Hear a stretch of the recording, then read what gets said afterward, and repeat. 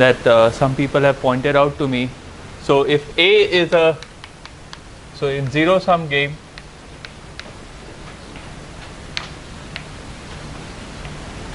A is a cost matrix for player 1, then the saddle point equilibrium is P star Q star is S P E if and only if, now I have to be careful, P star transpose A Q star is less than equal to P transpose A Q star is less than equal to P star transpose A Q for all P in delta M, Q in delta N. A is a matrix in R M cross N. Okay?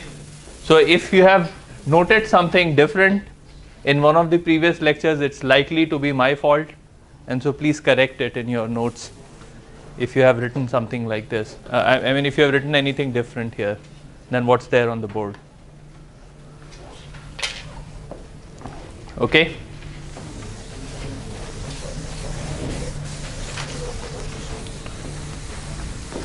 The other thing I wanted to discuss is, for some people, either fictitious play is not, no, fictitious play is converging, but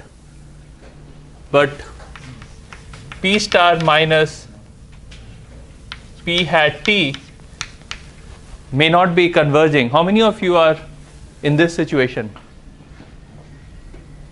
No one? Mine converges initially and then maybe grows a little, then like the lowest, the minimum of P star minus P hat is not necessarily at iteration like 10,000. But if you run a million or 10 million iterations, then it converges. Yeah, there might be a few oscillations in the first 10,000, but it should be around 0. Yeah. So yeah, this should converge to 0, but if it is not converging to 0, it's likely that the random zero-sum game that you have initialized has 2 or 3 or maybe multiple saddle point equilibrium. Okay, so it might just be, the linear programming solution might be giving you a different saddle point equilibrium than what P hat T is giving you, but the value has to be the same. Okay, because the value doesn't depend on which saddle point equilibrium you choose, and this is something you will prove in the second assignment. So the value of a zero-sum game remains the same no matter what saddle point equilibrium you choose to play with. Okay, so this, if it is not converging to 0, don't be alarmed.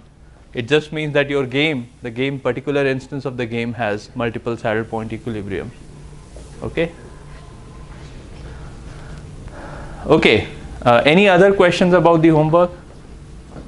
No? Everything is working out fine? Good. So let's start our discussion about Kuhn's theorem, and we wanted to prove Kuhn's theorem. By the way, how many of you have heard of KKT condition? Okay, a lot of people have heard. So the second K in KKT is Kuhn. Okay, it's the same Kuhn as this Kuhn. And who is the T part? Who's Tucker? Who is he? I mean, what's his designation? He's a advisor. He's a PhD advisor of John Nash. Okay, so this class is very intimately connected to the ECE 5759, the class on optimization. Okay.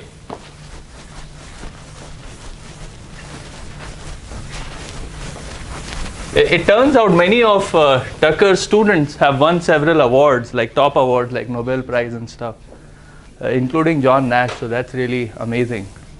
I wish I could be a PhD advisor like that. So Joe, Balsam, Johnny, you know the.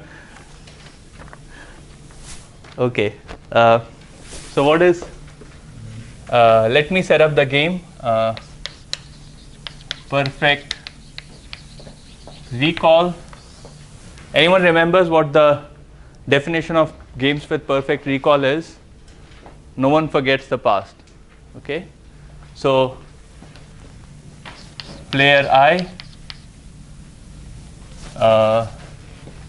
So let me define HIT as the history or information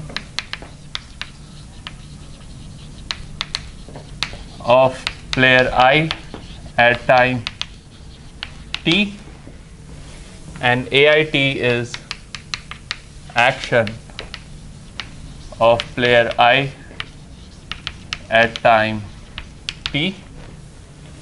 Okay, and a perfect recall is defined as HIT is a subset of HIS for t less than equal to S, and AIT is a subset of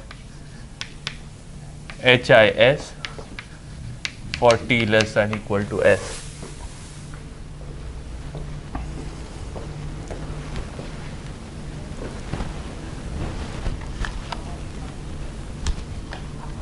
Okay, so that's a game of perfect recall, and this is the notation that I'll be using throughout this class, throughout this lecture.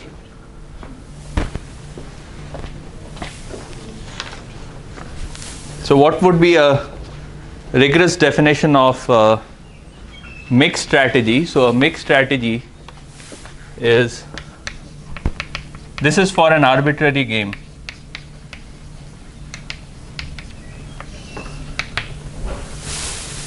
It so turns out, by the way, that this would imply that HIT plus 1 is some deterministic function of HIT and AIT.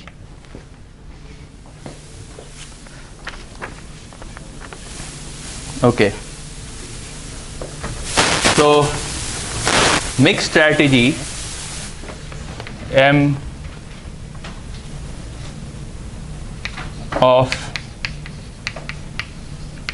player I at time t is MIT, which maps a set omega across the information. So let me denote the information by script H, HIT, to the action space AIT.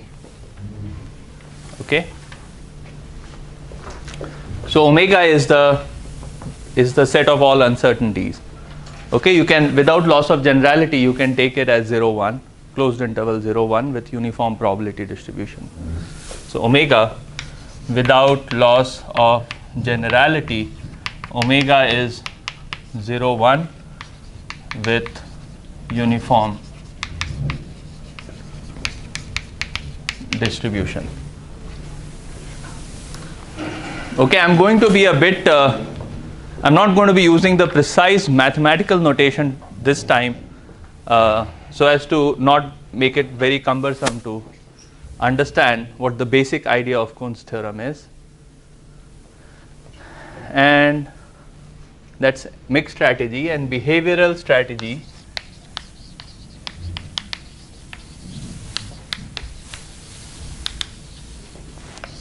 so BIT, I'm going to define MI as the collection MI1, MI capital T. Behavioral strategy BIT is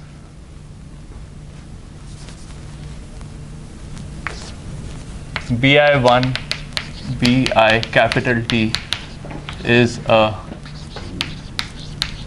behavioral strategy if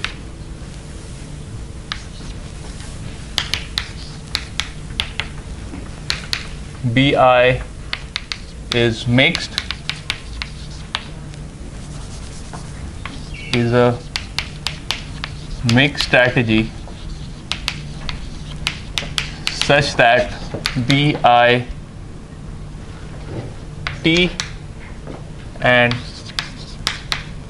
or BIT AIT given HIT or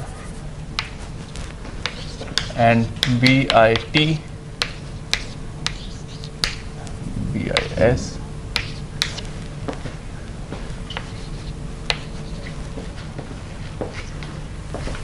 are independent.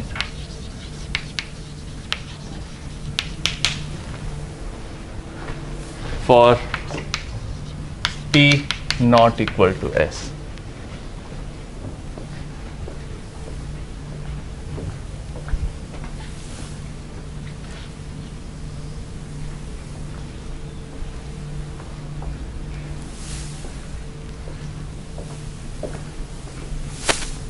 Okay, so this definition of behavioral strategy is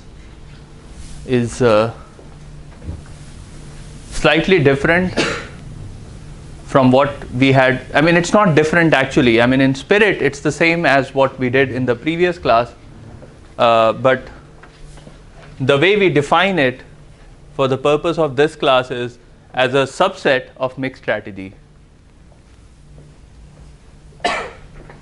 Okay. So remember that if you define a function f from omega cross x to y, where omega is a 0, 1, I mean omega is set 0, 1 with uniform distribution.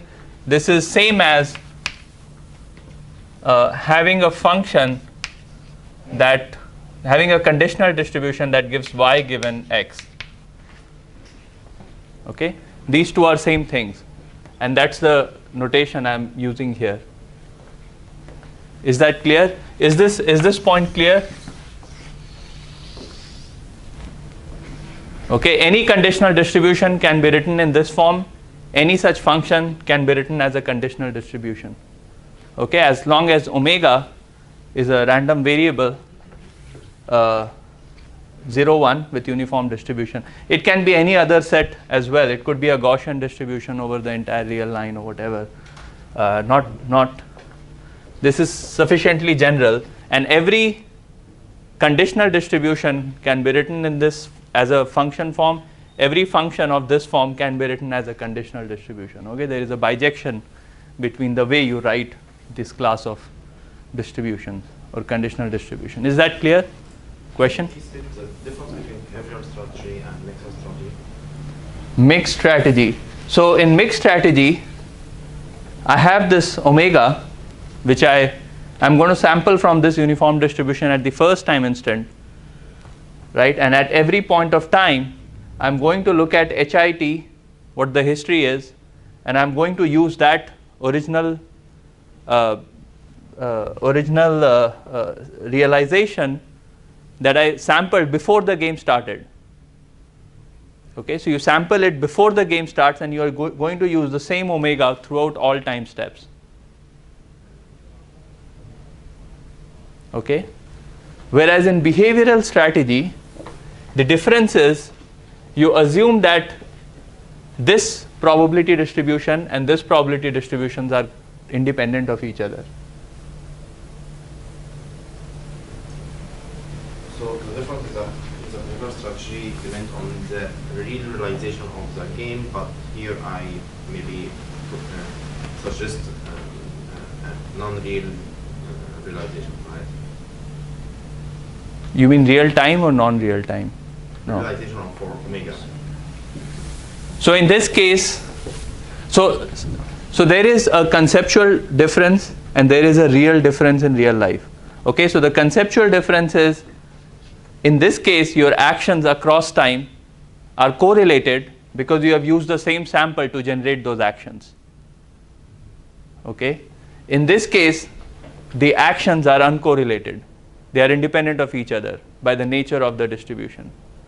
So even though I have introduced behavioral strategy as a subset of mixed strategy, the way you define it is such that the actions become uncorrelated, in which case, practically speaking, you can generate a new sample every time you have to make a decision. Practically. Mathematically, there is no difference whatsoever, except the fact that this distribution is independent of this distribution. Okay, the way you have defined it. Okay. So is this point clear to everyone? Okay, because I'm going to make use of this fact in the proof. Okay. So what is Kuhn's theorem? I want to write Kuhn's theorem on the board.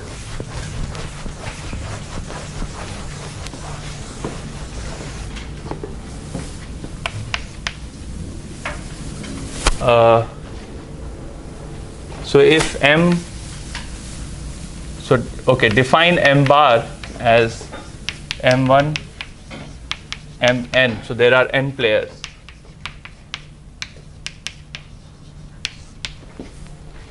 Okay, this is my M bar, and let's say I have two M1 bar and M2 bar are two different set of mixed strategies of all n players. So we say that they are equivalent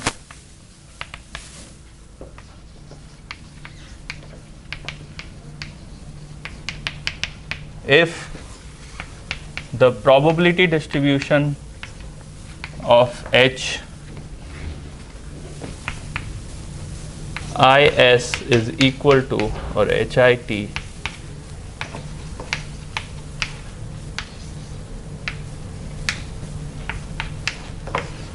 for all I for all T. Yeah. So we say that two mixed strategies are equivalent if they produce the same distribution over the information set that the players have.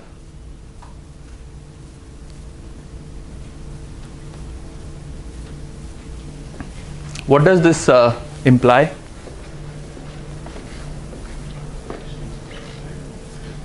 Sorry? Yes, so actions will be taken with equal probability, right? Under this, well, yeah, I mean,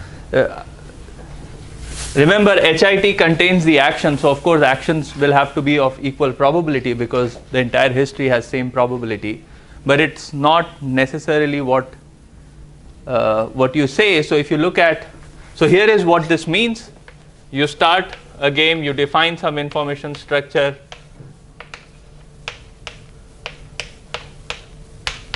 okay, you have showed this game in extensive form. You have defined what the information structure is. What I'm saying is, if M1, which is a set of mixed strategies of n players, and M2, which is another set of mixed strategies of n players, they are said to be equivalent if the probability distribution of reaching each of these nodes are the same. Okay, but this is slightly more general. What it says is the probability distribution of reaching these nodes are the same, and probability distribution of reaching these nodes are the same, and so on. Okay, so that's the meaning of equivalent strategies. So two mixed strategies are equivalent if they span the same distribution over the history of at all time steps. So what is Kuhn's theorem? Anyone remembers Kuhn's theorem from the previous lecture? Can someone recall what Kuhn's theorem is? So now that becomes clear, right? Every mixed strategy, for any mixed strategy that I give you of n players, you can define a set of behavioral strategy, right, where these two become uncorrelated. You can define a set of behavioral strategies that span the same probability distribution at each of these nodes, okay, and therefore it will yield the same payoff for each of those players.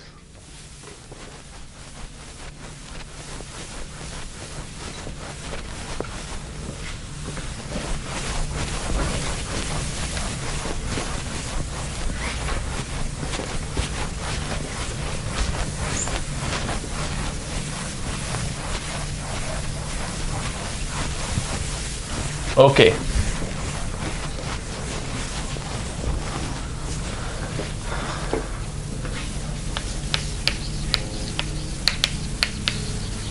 Kuhn's theorem, fix m minus I. All of you know what m minus I is? Okay, so I define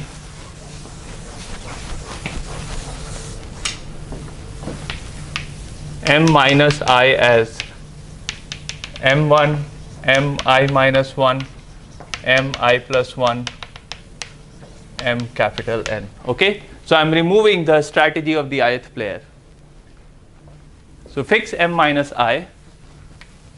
For every mi, there exists bi such that probability under m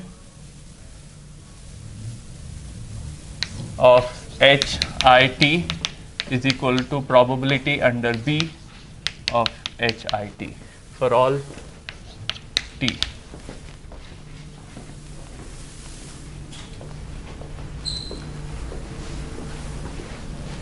I haven't defined B, right? So B would be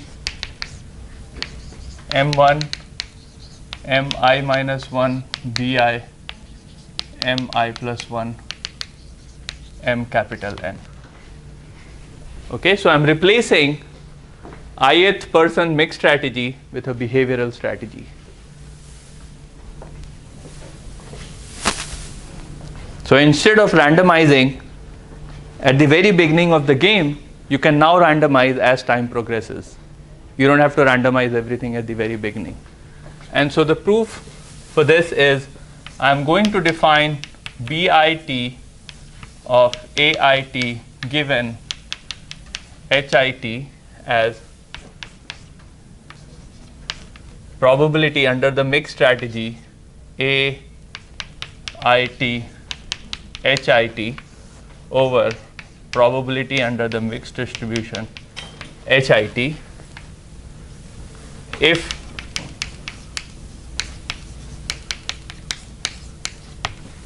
is strictly positive.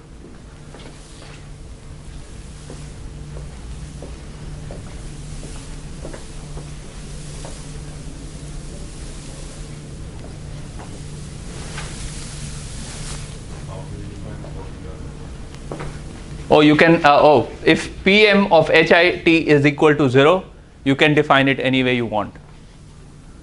So, BIT HIT arbitrarily defined if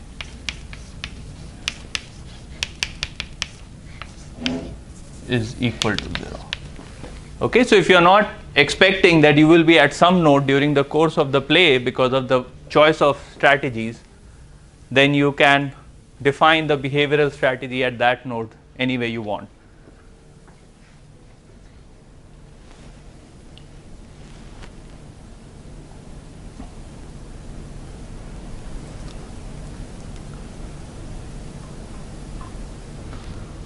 Okay, and I'm going to delete this side.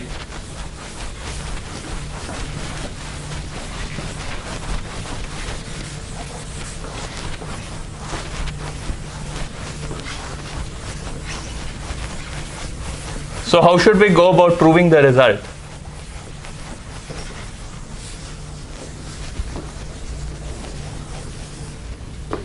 Any thoughts? How should we prove that this holds true for every time t?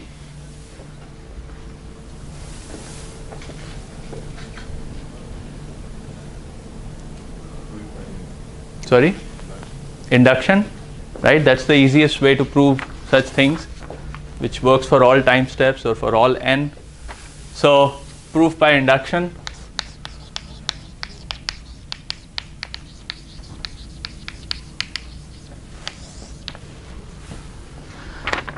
So, this is my candidate behavioral strategy. And now, so one thing I want to note here is that I am defining the behavioral, this conditional distribution in a specific manner, but that doesn't mean that I'm making this conditional distribution dependent on each other. Okay? So you can have, remember this is mixed strategy. So it means that the random variables are across time are dependent on each other because you are using the same omega for generating action at every point of time. But the way I have defined this behavioral strategy, I'm making it independent across time. Okay? To give you an example, I mean not an example of this, but if x is uniform 0 1 and x equal to y, then y also becomes uniform 0 1, right? But x and y are correlated, right? They are equal to each other. What I am saying is, well, I am defining another variable y which has the same distribution as x, but it's completely uncorrelated, it's independent of x. Okay, so that's what I'm trying to do here. I have a distribution of some variable, okay, and I'm removing that dependence completely. I'm erasing this part completely by defining this behavioral strategy. I'm removing the dependence across time. I'm making them independent so each action, actions across time are completely uncorrelated by defining it this way. Okay, but I still need to prove that the probability distribution of each information set has to be the same as probability distribution under this behavioral strategy. So let's t equals to 1 is obvious because there is no history whatsoever. Assume that it works for one obvious. So what this means that probability of m hi1 equals to probability under b hi1, because there is no history at the first. The history is pretty. It's not correlated due to the action. At the first time step, the player has to take the first action, so there's no correlation whatsoever. Assume the claim holds for time s. So let's define PB of h I s plus 1. What is this equal to? It's PB HIS plus 1 given HIS and AIS into probability of AIS given HIS. This is also dependent on B into probability of HIS with respect to B.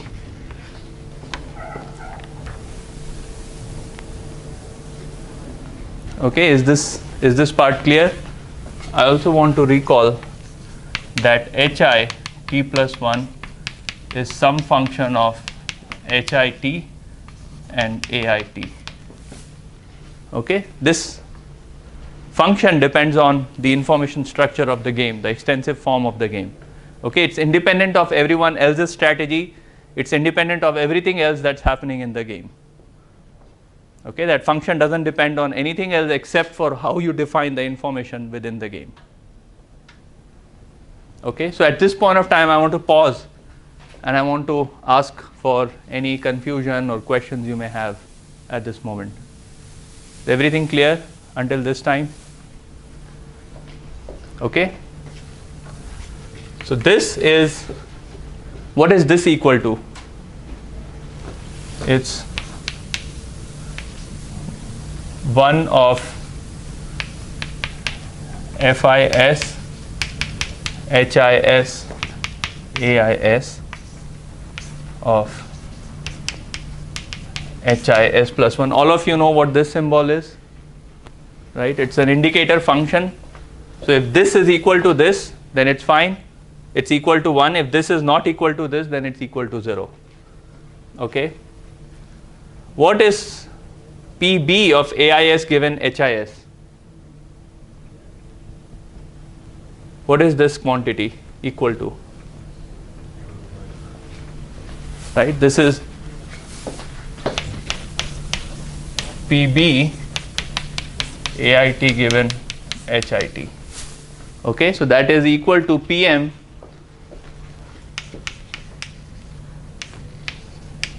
AIT HIT over PM HIT multiplied by PB HIS. What is PB HIS? Remember, the claim holds for time S. So PB HIS is equal to PM HIS.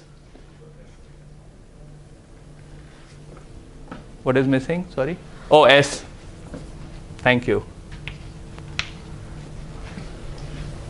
S.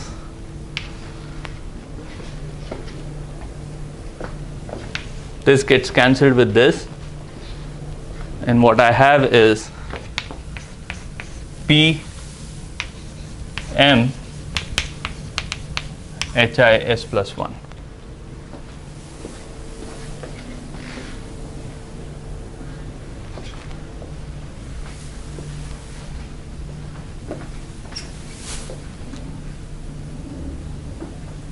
Okay. Of course, I am assuming that under the strategy B, HI of S is receiving a positive probability. If you act according to B, if everyone acts according to B, HI of S is reached with probability, with positive, strictly positive probability. Okay. For other cases, you can divide it into two separate cases, but you know how to fill in the blanks. Okay. So that's the result of Kuhn's theorem. Fairly straightforward, but it's quite powerful, because what that means is, in any game of perfect recall, there always exists an equilibrium in behavioral strategy. So this is an implication, this is a corollary of this particular result. Any questions so far on this? Okay. So what's the corollary? The corollary is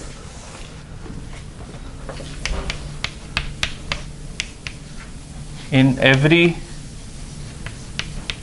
finite game in extensive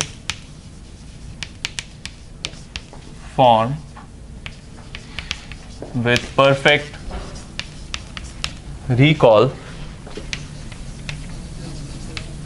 there exists a Nash equilibrium in behavioral strategy.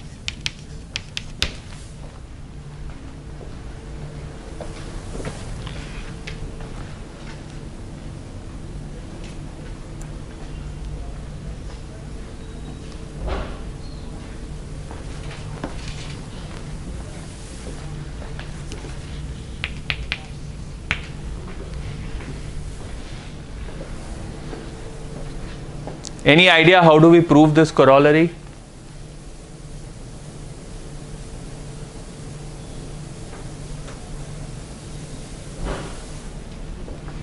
How do we prove this corollary? This is Kuhn's theorem. How do we prove this corollary?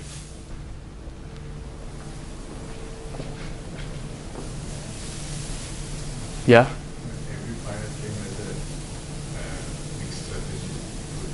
Right. So you define the normal form of the game, you get a strategy, you get a solution in mixed strategy, and then because each player's mixed strategy is equivalent to a behavioral strategy, what you do is you fix the strategies of player 2 to n, you come up with a behavioral strategy for player 1, then you do the same thing for player 2, fix the behavioral strategy of player 1 and fix M3 to Mn, and then define the behavioral strategy for player 2, and so on, keep going on. And you will go all the way up to n, player n, and you will have a Nash equilibrium in behavioral strategy, because they give you the same payoff, right, as the mixed strategy. Okay, so that's a fairly nice result, because many games have perfect recall property, right? You remember what you remembered yesterday, and you remember what you did yesterday, right? That's all you need to have, and that's supposed to be true for each player. Okay, any question? No? Okay, so now I want to talk about correlated equilibrium and coarse correlated equilibrium. That's the next topic that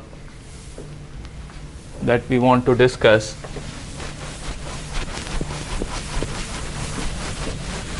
And I want to motivate the topic with the following example.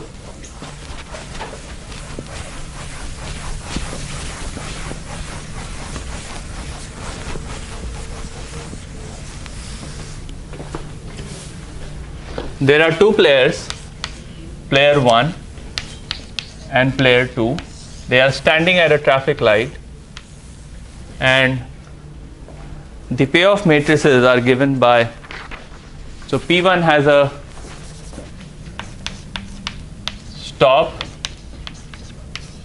go, P2's actions are stop and go, and the payoffs are, if both of them are stopped, it's 0, 0. If one of them stops, it's 0, 1 and 1, 0. Both of them go, there is a crash, and they face a very high penalty. So this is the payoff matrix.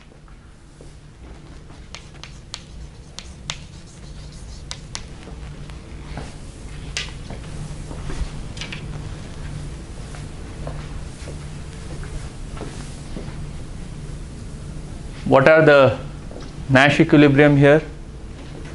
So there are two pure strategy Nash equilibrium. What are those equilibrium? PSNE, pure strategy Nash equilibrium. What are the pure strategies Nash equilibrium? Go, stop. So first player goes all the time and the second player stops all the time. The other one is stop, go. So the first player stops all the time, second player goes all the time. And there is a mixed strategy Nash equilibrium which is quite funny actually. It's with probability 100 over 101 you stop, and with probability 1 over 101 you go. Okay, and same thing for the other player.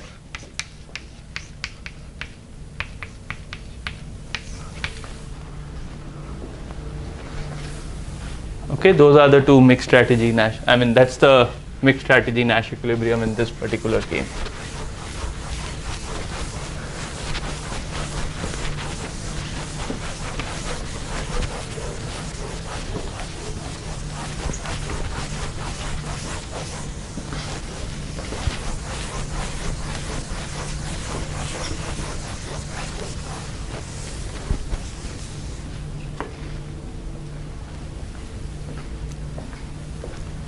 So suppose you are an official and you have to design this traffic light which is going to stop the traffic of one road all the time, right? It's not useful. It's not fair to the people who are coming from that road. So this equilibrium is ruled out. The other equilibrium is also ruled out, and this equilibrium is also ruled out because there will always be a crash every day, every moment there will be a crash. Not every moment, but many a times during the day there will be a crash, right? So you don't want that to happen. What would be an ideal scenario? What would be an ideal solution to this particular problem? Right of way doesn't work for all intersections. Can someone else give it a shot? What would you do in this case?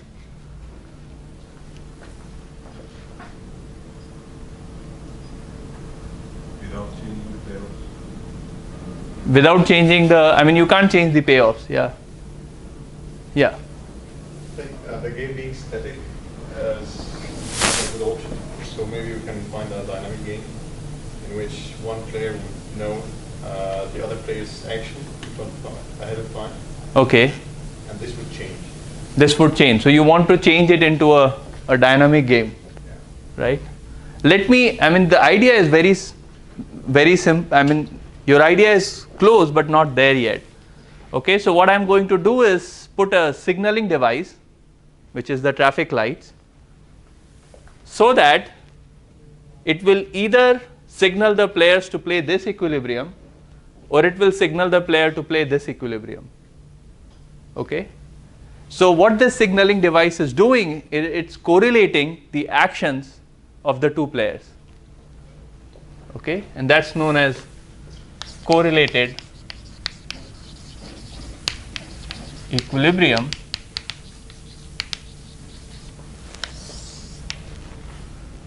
okay, so we say that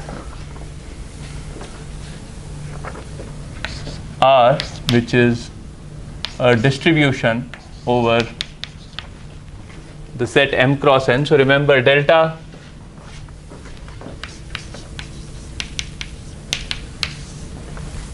equal to set of probability distributions over 1 M 1 N.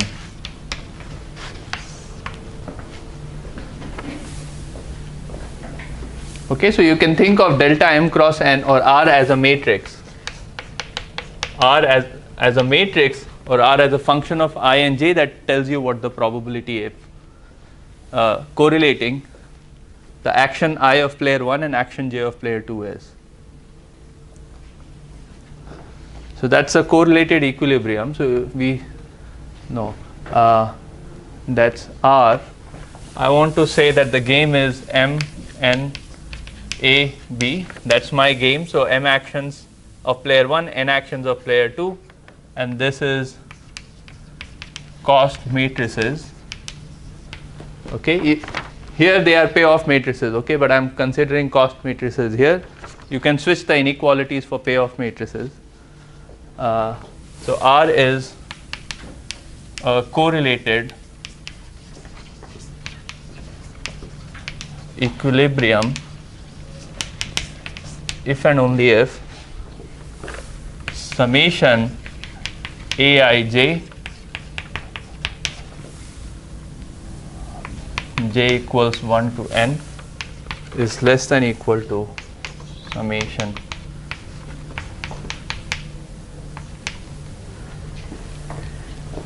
Ai prime j Rij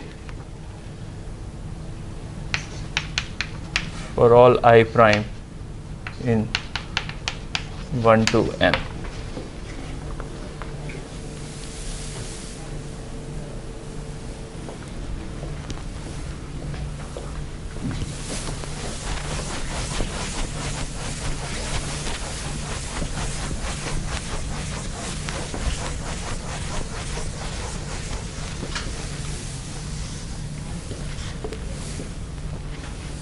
Okay, and the same inequality would hold for player 2. So I'll write it here. Summation I equals 1 to m b ij rij is less than equal to summation I equals 1 to m b I j prime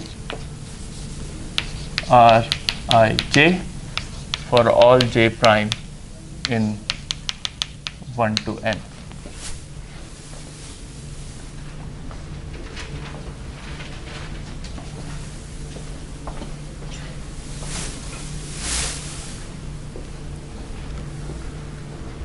Okay, so that's so the reason why I write it in this form is pretty straightforward. Is it easy to find correlated equilibrium? All that a correlated equilibrium has to satisfy are these m inequalities and these n inequalities. Right? That's the only requirement on correlated equilibrium. So, is it easy to compute correlated equilibrium of a game, of a finite game?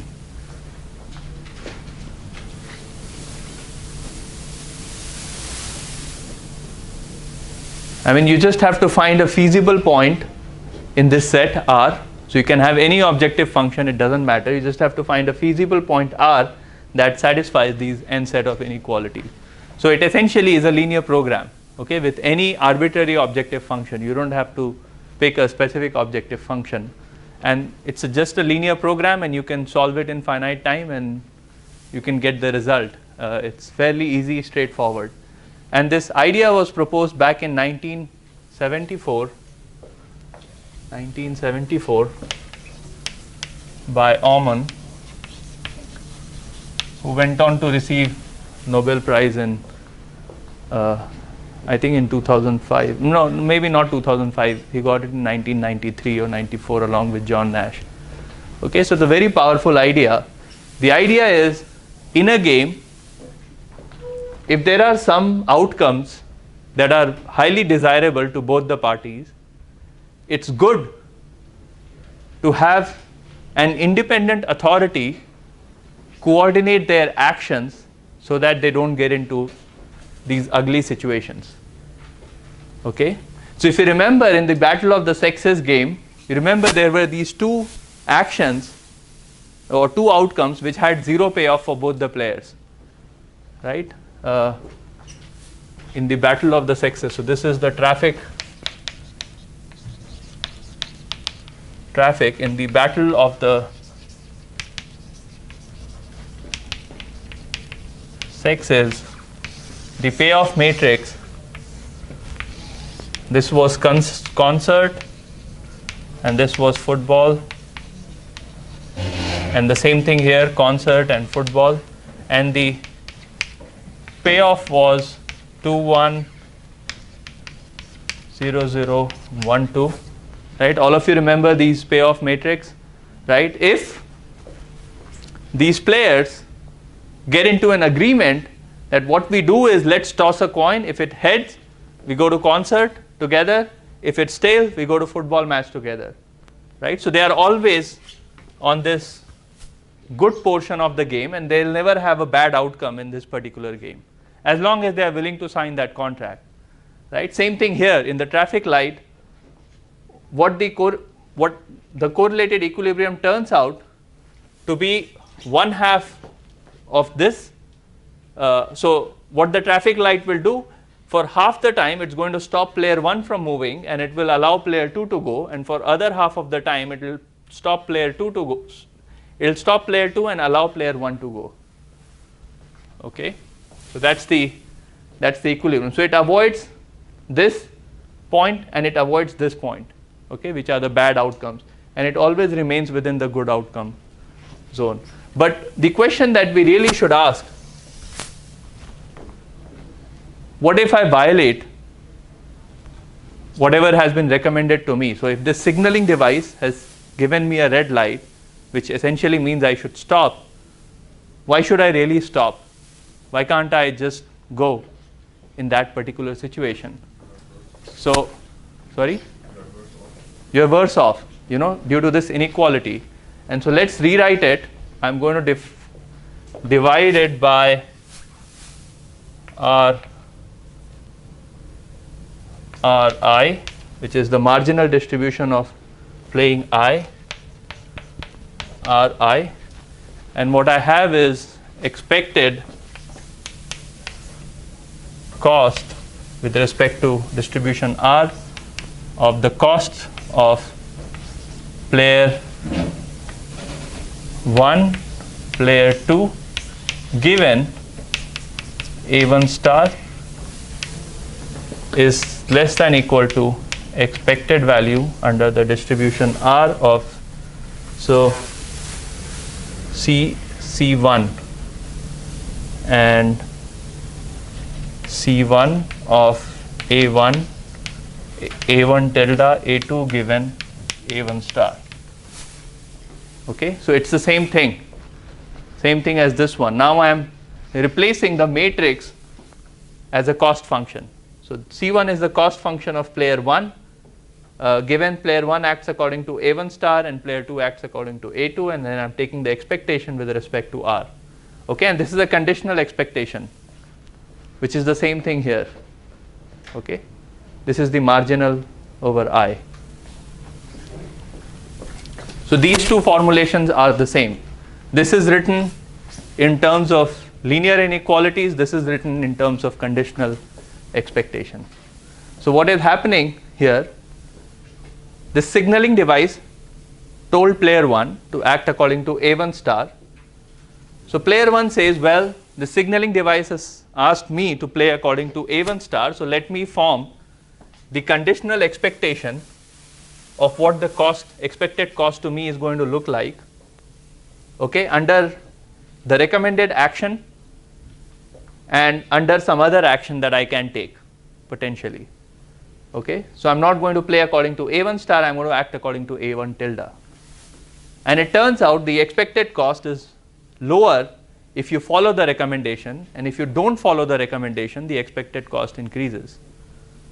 Okay, so by introducing this correlation device, what I have done is induced the players to make the right choices for everyone.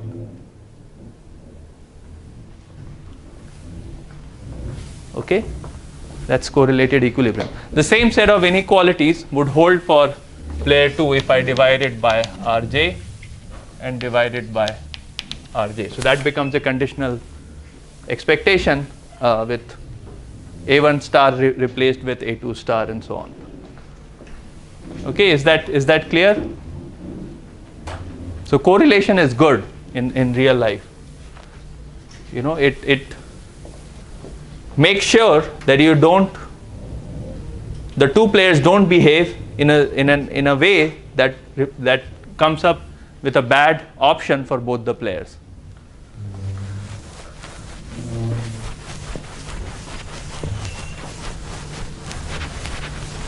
What you will show in assignment 2 is that the set of correlated equilibrium is a closed and convex set of delta m cross n. That's another interesting feature of correlated equilibrium.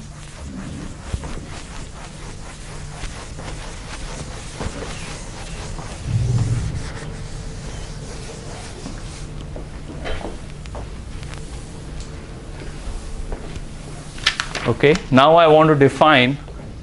Any question on correlated equilibrium? Okay, so in the traffic game, the correlated equilibrium is R stop comma go equals half equals R go comma stop, and all other R's are 0. R stop equal to 0, R go equal to 0. And so both players have a payoff of 1/2 in this game with correlated equilibrium. And with mixed strategy Nash equilibrium, they had a payoff of 0. So correlated equilibrium improved their expected payoff by correlating their actions.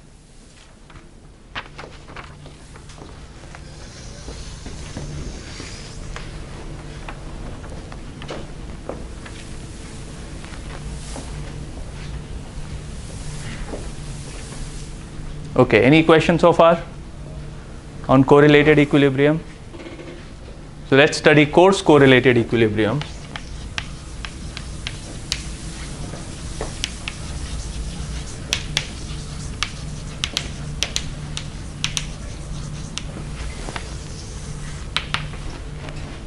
Remember that the correlation device has to be a third-party device. It can't be controlled by individual players. It has to be a third-party device. So in coarse correlated equilibrium, you don't have this conditioning. Okay, so the equilibrium is R in delta m cross n is coarse correlated equilibrium if and only if expected value with respect to R of C ai a minus I or Ci ai a minus I is less than equal to expected value of with respect to R Ci ai tilde a minus I.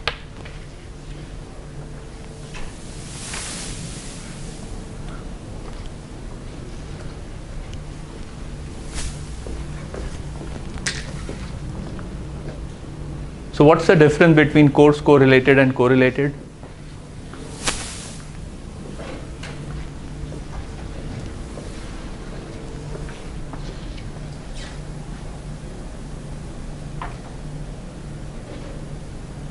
So in real life, try to imagine what's the difference between this set of inequalities and this set of inequalities. By the way, this should hold for all A tilde I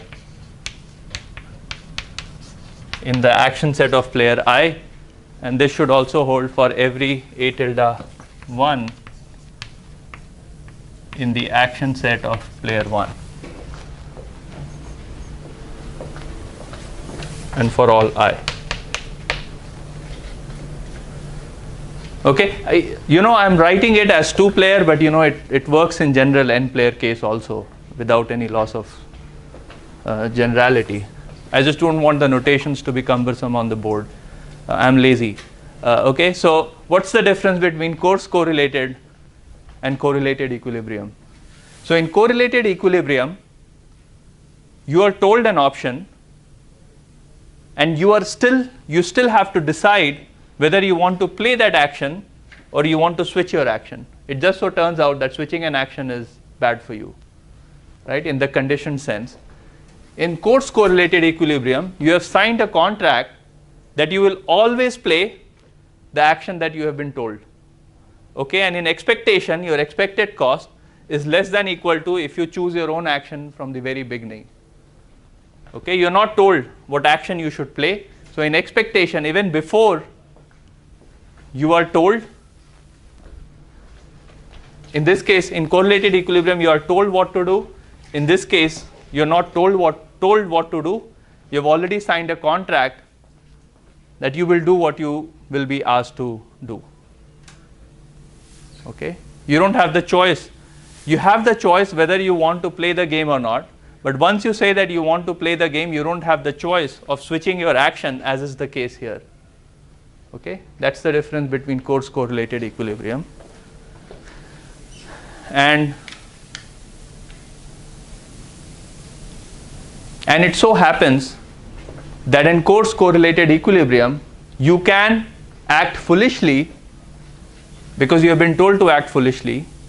Right? So that still becomes an equilibrium, whereas in correlated equilibrium, you don't act foolishly. Okay? Because you still have the option of changing. Suppose somebody else gave you recommended a foolish action, you won't play it because it wouldn't satisfy these set of inequalities. Whereas in this case, that's not the case. In other words, there are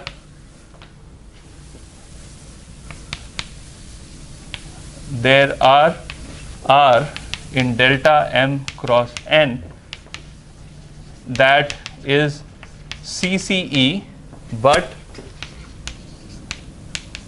expected value of with respect to R Ci AI A minus I given AI star could be greater than expected value under R of Ci AI tilde A minus I given AI star. Okay, is this clear? This point clear? You can act foolishly. You are allowed to act foolishly because you are in a contract to do whatever you are told.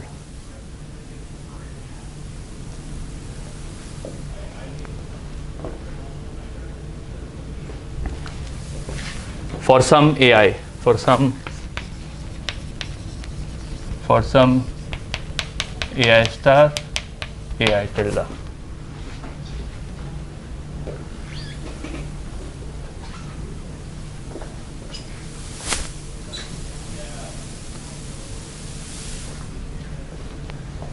Okay, is this point clear?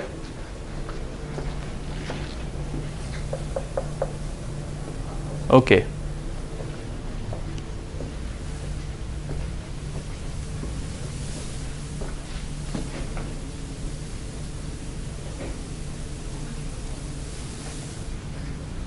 You know, you might have seen in some movie in any language, okay, there are always movies of this kind where, there are two two generals who are fighting against a common enemy, and the two generals discuss that when the sun rises in the morning, we are going to attack the enemy. Okay, so they are essentially correlating their action through nature. Okay, so as soon as the sun rises, they will attack the enemy from two separate angles. So they are decentralized, right? They are allowed to take they have to take action simultaneously, but if one part attacks and the other party doesn't attack, it becomes useless, right? The attack becomes useless. So they use sun or nature as a correlation device, right? So it's fairly common in many day-to-day situations where players have to act in a way that their actions become correlated, and they use some third-party events to correlate their actions.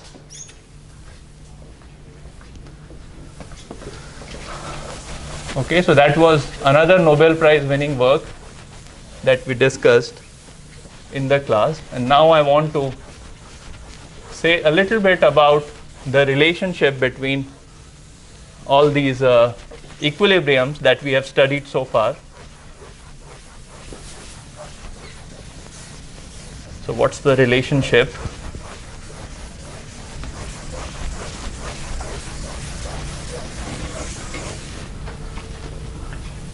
So I'm considering a game M, N, A, B.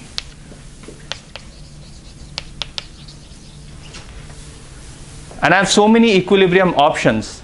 I can have dominant strategy equilibrium, I can have pure strategy Nash equilibrium, I can have mixed strategy Nash equilibrium, I can have correlated equilibrium, and I can have coarse correlated equilibrium. Right? So many equilibrium concepts. Is there a relationship between them? So it turns out there is. So dominant strategy equilibrium is a subset of pure strategy Nash equilibrium, is a subset of mixed strategy Nash equilibrium, is a subset of correlated equilibrium, is a subset of coarse correlated equilibrium. Okay. So a generic game may not have dominant strategy equilibrium, it may not have pure strategy Nash equilibrium, but because of Nash's theorem, it always has a mixed strategy Nash equilibrium. It so turns out, and you will prove in assignment 2, that mixed strategy Nash equilibrium falls within correlated equilibrium category. In particular, you can take R equals P R star equals to P star Q star transpose, right? And this serves as one of the correlated equilibrium. You can have other correlated equilibrium too, but this is one of the correlated equilibrium, and you will do it in assignment 2. So mixed strategy Nash equilibrium is contained within the set of correlated equilibrium. So what it means is a correlated equilibrium always exists in any finite game, and since correlated equilibrium is a part of coarse correlated equilibrium, so a coarse correlated equilibrium always exists in any finite game. Okay, so that's how the existence result goes. So since this exists, therefore this exists and this exists in any finite game. But this or this may not exist in finite games. Okay, there are very special classes of game where you will have a dominant strategy, or you could have a pure strategy Nash equilibrium. If you remember Prisoner's Dilemma, it had a pure strategy Nash equilibrium.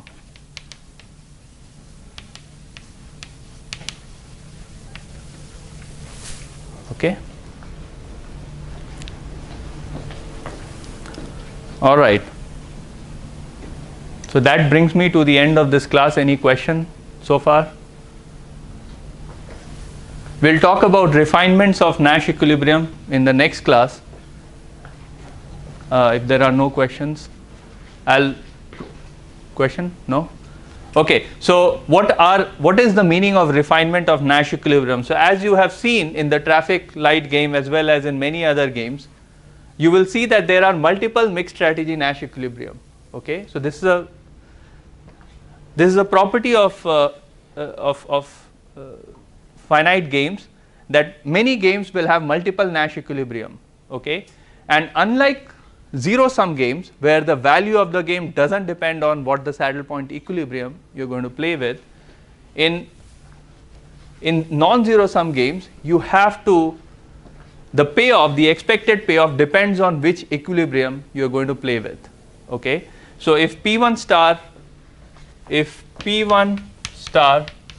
Q1 star is a Nash equilibrium and P2 star Q2 star is another Nash equilibrium, in some sense players have to coordinate and say either we are going to play according to this Nash equilibrium or we are going to play according to this Nash equilibrium.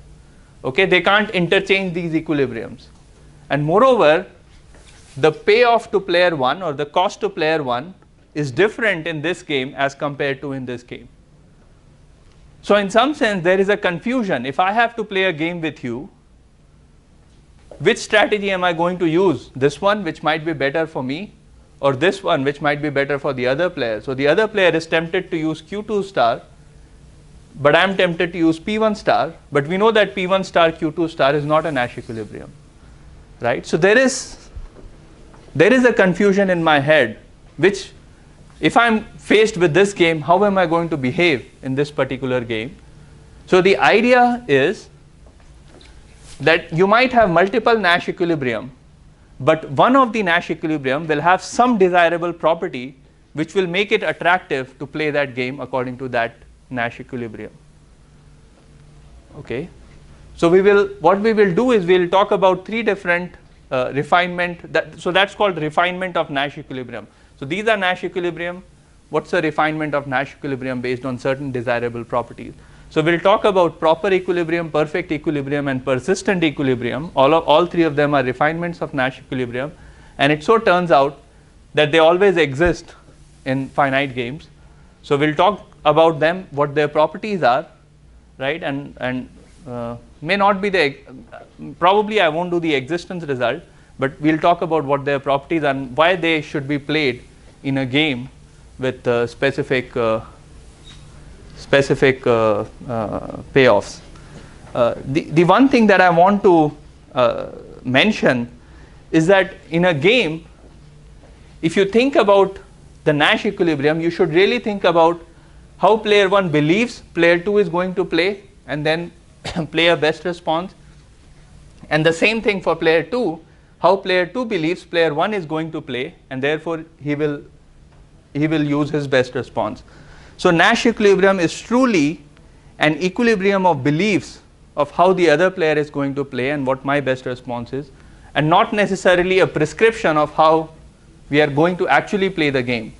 Okay, in reality you might always be using pure strategy, but as long as the other person believes you are going to act according to P1 star, he's always going to randomize according to Q1 star, and so on, right? So if you go out on the street and 95% of the people are good to you, if you meet a random person on the street, you will assume that with probability 0.95 that person is going to be nice to me, and with probability 0.05 he is going to not be nice to me, or he's going to take away my wallet or my phone or something. Okay, so that's really the Nash equilibrium should really be thought of as an equilibrium in beliefs of how players are going to behave, rather than an equilibrium of how actually you should play the game. Okay, so there are these philosophical issues that we will not talk about, but hopefully this sort of resolves some. This builds the background for what we are going to discuss in the next class. All right, thank you.